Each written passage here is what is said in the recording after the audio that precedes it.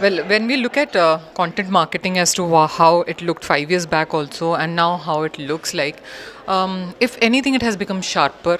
If anything has to be said about the context and the medium, it is much more thought through. So, for example, now we are making our content much more relevant to somebody who is wanting to actually consume the content in a vernacular language. So 5 years back also the thought in our head as a marketeer would not be like, okay, let's give this content in a vernacular language for the consumption to go up. Primarily, of course, because it entails several processes, but now it has become way more sharper and way more customized for the person who's consuming it. So when we get data like the consumption of these vernacular medium is way higher than what we were actually producing our content in.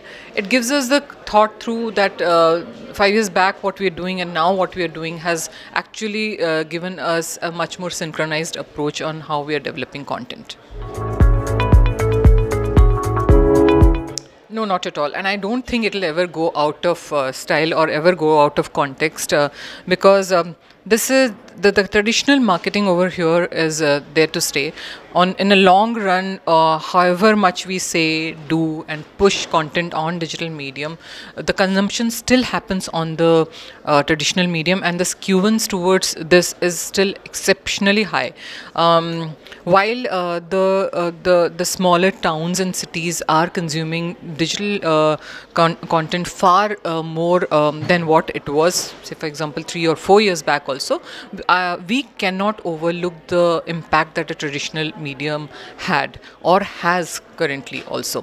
So it's here to stay, and there is no way the traditional marketing is going to go out of style. Look at how we as a discussion we were actually mentioning this. Look at the how the online marketplaces brands also behave. At the end of the day, it's the traditional marketing approach that they take when they have to push a campaign ahead. So it's very here to stay for a really long time. Yeah.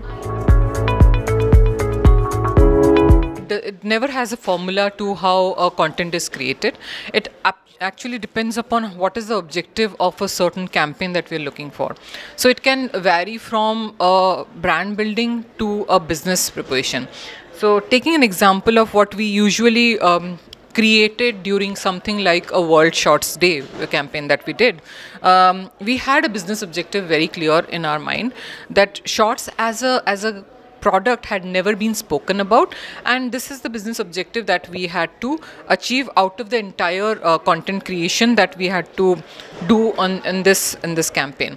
The idea was to create a lot of noise using influencers, and the content had to be very relevant. It had to speak to a young customer, not only young in age, a customer who is young at heart. So you might be 40, but you still wanting to be seen around in shorts, and that's exactly what the campaign did. The content was created in such a way, and the medium chosen were in such sharp medium that it reached out to the perfect TG that we were wanting to reach out, and the numbers spoke for themselves.